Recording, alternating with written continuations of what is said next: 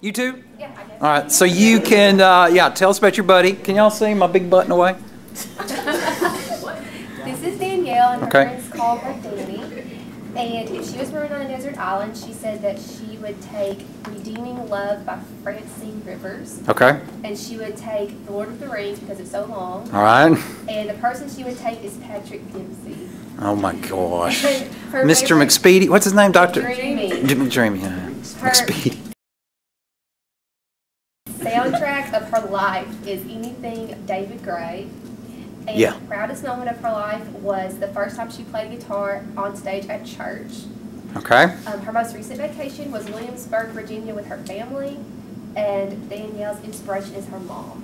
Oh, good for you. All right, who's your buddy, Danielle? This is Andrea, and if she was on a desert island, she would take the Bible. Her movie would be Pirates of the Caribbean, and her person would be her boyfriend, her sister, or the cast of Grey's Anatomy.